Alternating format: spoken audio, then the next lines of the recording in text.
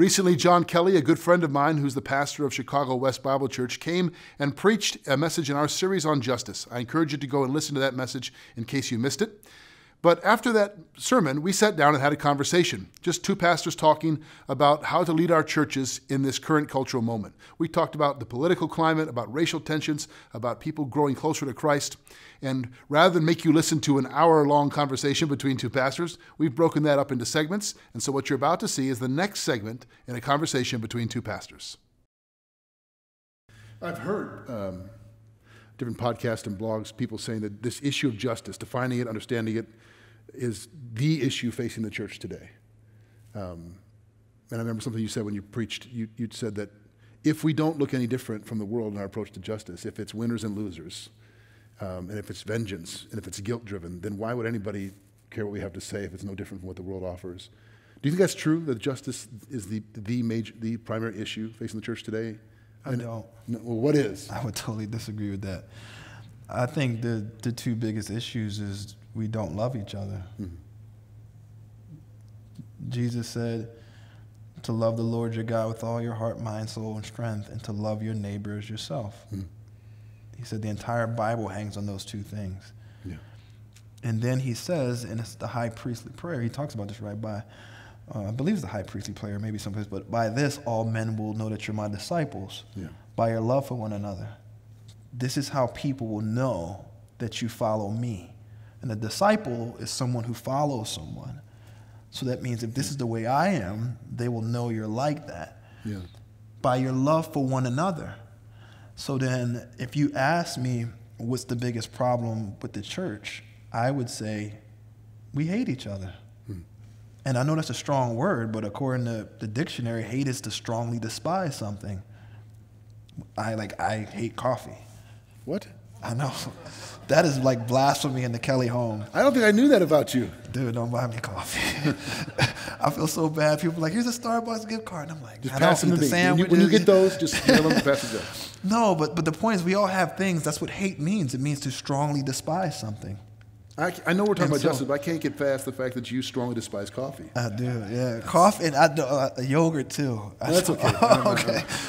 I'm with you there. I know. But here's the point, though, is that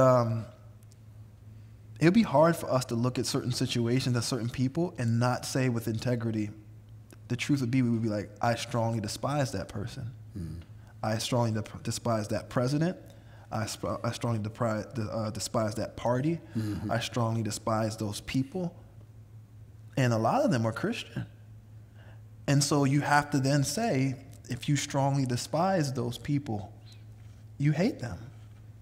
And so I would say all these issues we see in the news, all the tensions, all the things that happen over and over and over and over, is God is showing the church, you're my children and you hate one another. Mm-hmm.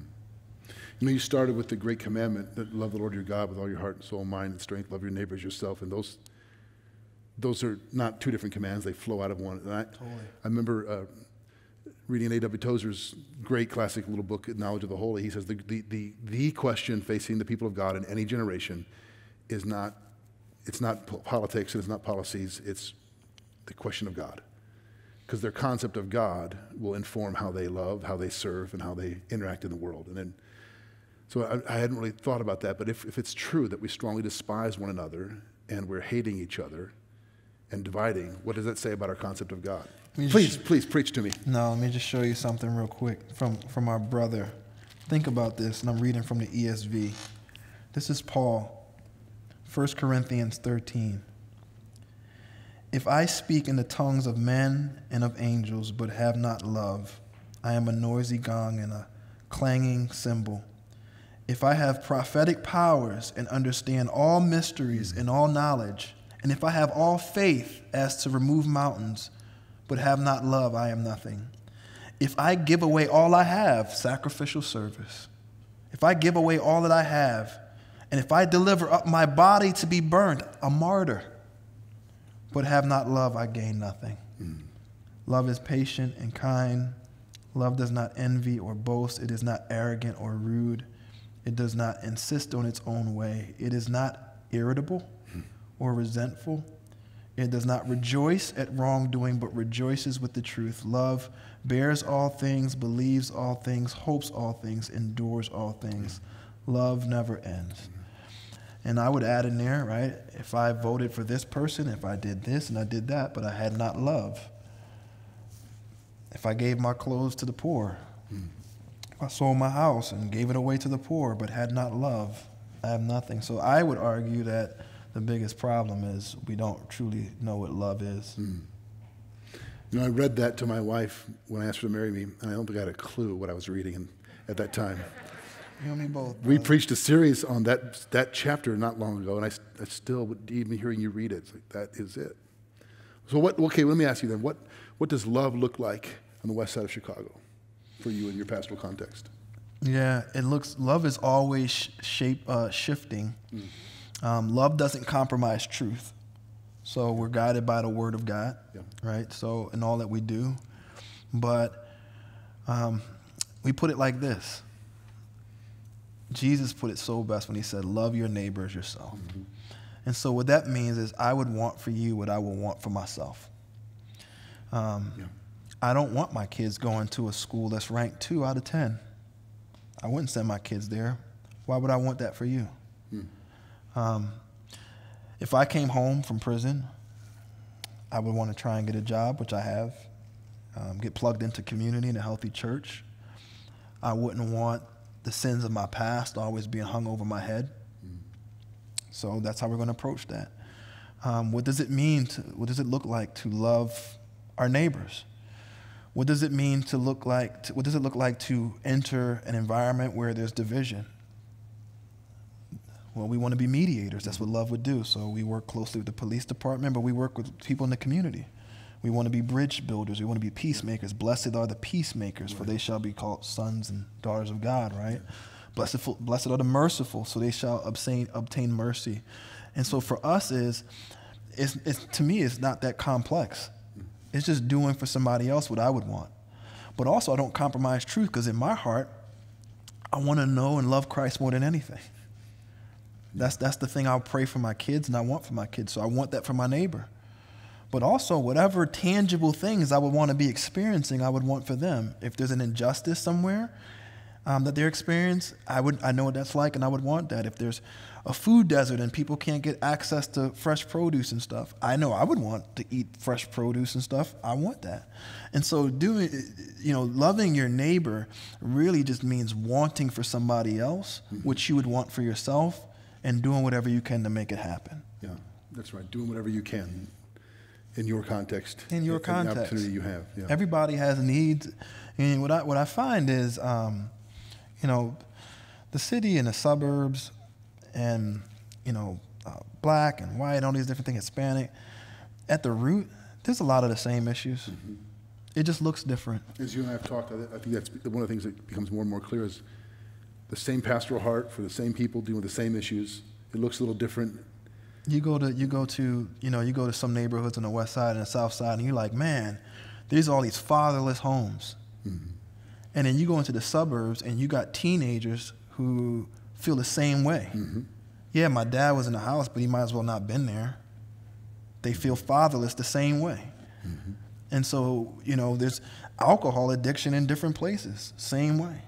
It just looks a little different in some areas. But the question we have to come back to is, what does it look like for me to love my neighbor and want for them what I would want for myself in this situation? So is that how you flesh it out? Is that how you think about, what does it look like for you to love your neighbor when you're out here, at Chapel Street and in your context? Well, fundamentally, the same thing. Wanting, like you said, and wanting the best to love is desire the best for somebody. And we talk about it often in our church that we desire the best for our community. I desire the best for the people that live near me in my neighborhood and my community, but also as a church, God's placed us here. He's placed you in the west side and us here in this region to be a blessing to the community, whether they come here or not. That to love them is to help the community flourish as we can, individually, as a family, as a church family. I think that it can't just be about. I say it all the time, but we are a church not just for ourselves, but for our neighbors. And you and I both talked about who's my neighbor, right? It's not just the people next door. It's a witness as well. Yeah. Right? Because, you could preach all you want, but people need to know that you care. Mm-hmm. Right? And it's when you grab lunch with your coworker who's battling depression, and you could easily do something else. You invite that couple over for dinner that's struggling, right? You walk with that young man or that young woman who's going through challenges. It's that young woman or the young man, that couple who's thinking about having an abortion. Yeah. And you begin to walk with them, right? And you don't just quote a verse, but you have them over your home, or you're trying to come alongside of and be supportive of them, and you're weeping with them, and you're feeling that. Yeah. That's loving your neighbor. Right. You've taught me, John, about, every time I hear you talk about the table, how important the table is. I remember, in fact, after that, you might not remember this, but after that panel we were on together, and we were standing around talking afterwards, and guys were making big plans. We're going to do a conference over this, and you said, "Man, let's just break bread together. Let's just sit and let's start there. Let's just have a meal together." And that's been important for me to think about. That's how our friendship really, developed, was just breaking bread and eating food. No coffee, but food. No coffee, but food. That's